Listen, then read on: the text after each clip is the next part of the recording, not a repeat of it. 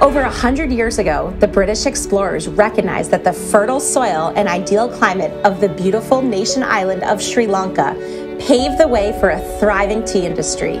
And the rolling hills of Nuwara Eliya, where we are right now, became the epicenter where the first tea seeds were sown, forever changing Sri Lanka. From these humble beginnings, Sri Lanka emerged as one of the leading tea producers. Today, its teas are renowned for their exceptional quality and diverse flavors, capturing the essence of this remarkable land. Today we learn about tea!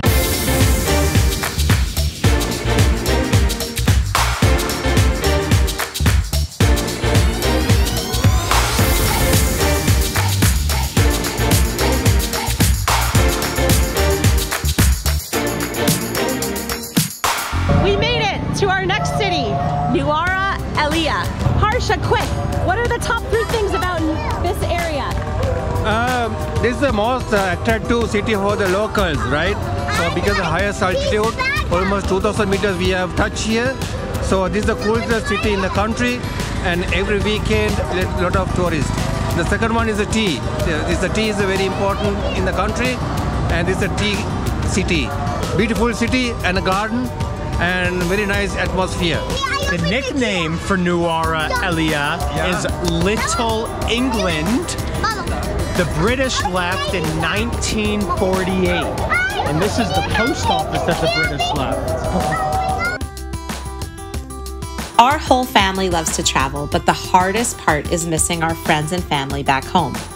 We set up recurring FaceTime calls, and we share plenty of pictures back and forth. In fact, a great activity that we love to do when we're traveling is to write postcards to friends and family. It's not only fun and educational for our kids, but who doesn't love to get a postcard in the mail?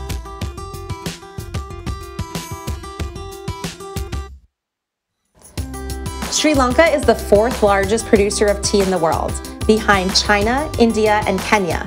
And tea production is the 2nd biggest economic driver for Sri Lanka. Noah, do you like tea?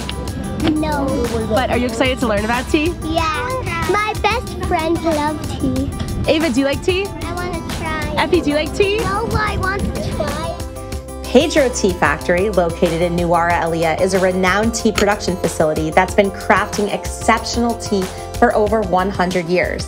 This historic factory holds a special place in the hearts of tea enthusiasts and visitors who seek to learn more about the art of making tea. So the first thing we need to do is buy tickets. Hello. Good morning. How much? 500 per person. Okay.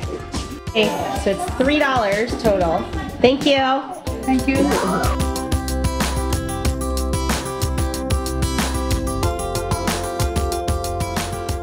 First up is a tour of the tea factory. As you explore the factory, you'll see the skilled workers meticulously hand-picking and sorting the tea leaves, ensuring that only the finest ones make their way into your teacup. The machinery hums with precision, reflecting the fusion of traditional methods and modern technology employed in the tea-making process. The kids got to learn firsthand the entire process of planting, growing, picking, processing, and selling tea. At Pedro Tea Factory, you also have the opportunity to taste a variety of teas produced on site. It was a really cool process to see from when they pick it, and then they lay it out to dry, and then they process it. Pretty crazy. And then after it's ready, it takes about 24 hours. It goes to Colombo, it goes to auction, and the big tea companies come and buy it and put their own labels on it and their own packaging, and that's it. It's a pretty labor-intensive process and really interesting. On our way back to our homestay, we stopped at a tea plantation where we walked through the maze of tea plants. While doing so, we got to watch and chat via a translator with the tea pickers and see their incredible hard work in front of our eyes. For all 7-year-olds, this is what is hard work. This is a good example of hard work. Very hard work. Ibuan. Most kids, actually most adults, when drinking a tea or a cup of coffee, don't think about the process and the hard work that goes into what's in their cup.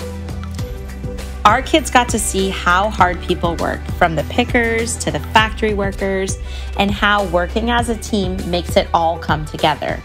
They also got to learn about how a single product can help an entire country's economy. All right, now everyone taste it. Remember to put your pinky up. I like it. Grab and try. Look, I'm gonna try you too.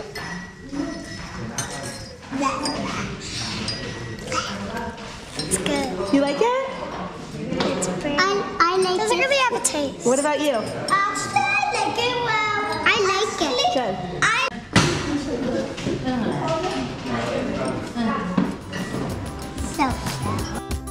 Hands-on learning is not only fun, but it's so beneficial. Today, our kids not only learned about the entire process of tea, but they saw how hard people work and how working as a team is better than working alone. So, we're going to continue to practice drinking tea, and hopefully one day the kids will learn to enjoy it as much as we do. Cheers!